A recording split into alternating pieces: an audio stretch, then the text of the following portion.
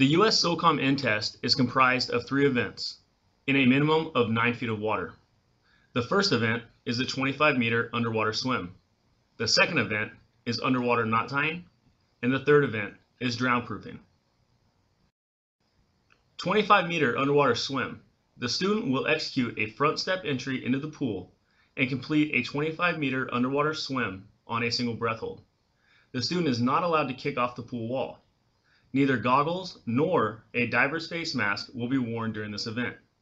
Students are allowed 3 attempts for successful completion of this event.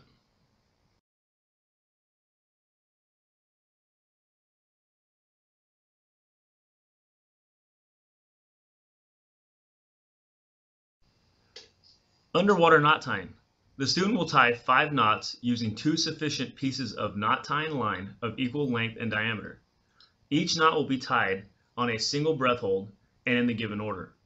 The student may take as much time as needed to tie the knot, but may not tie more than 1 knot per breath hold. A 30-second break is given to the students between each knot. Students are allowed 3 attempts for successful completion of this event. All knots are tied at approximately 9 feet in the pool. The order of the knots to be tied is as follows. You will use the vertical bars on the ladder in the pool. You will first tie a bowline anchored to one point, a round turn with 2 half hitches anchored adjacent to the bowline.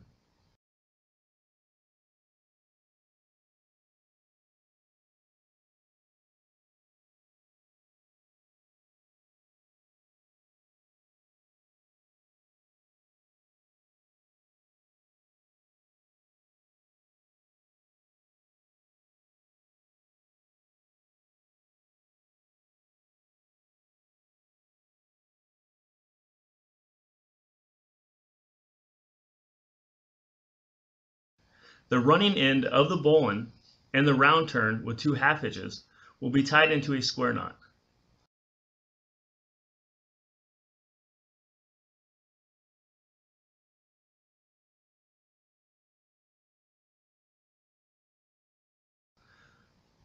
Once the square knot is completed, the instructor cadre who is grading each knot will clear both lines and return the lines to the surface.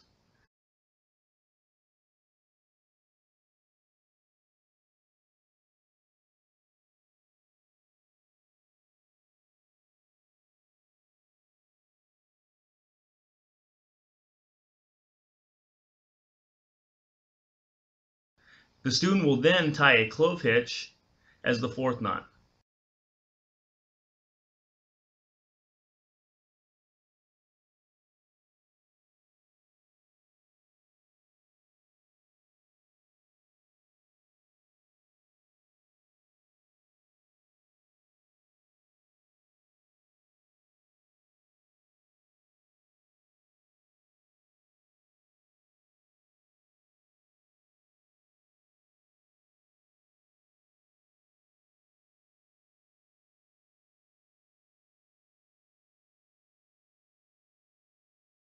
The final knot is a figure 8 that will be tied into the running end of the clove hitch.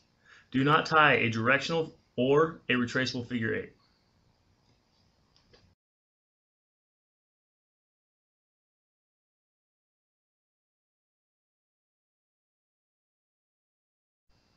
Drown proofing. The hands and feet of the swimmer will be bound. On command, the swimmer will make entry into the pool via a front hop. Once in the water, the time will begin. Students must bob for 5 minutes.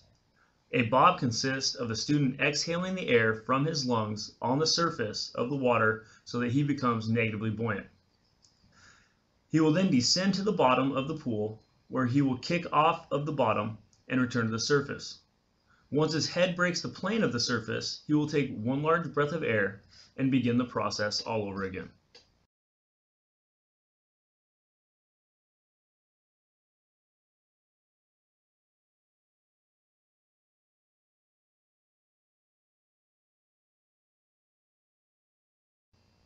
Once the students have bobbed for 5 minutes, they will then transition into the dead man float position.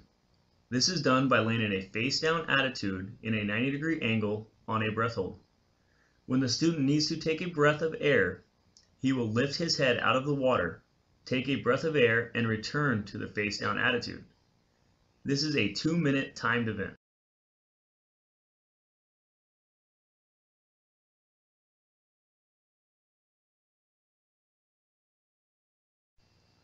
Traveling is the next event that the student will transition to from the floating position.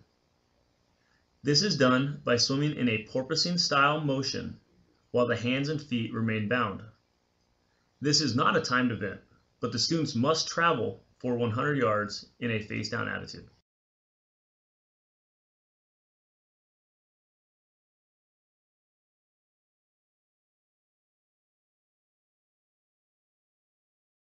On completion of the 100-yard swim, the student will come to a vertical position and start bobbing again to execute a front flip.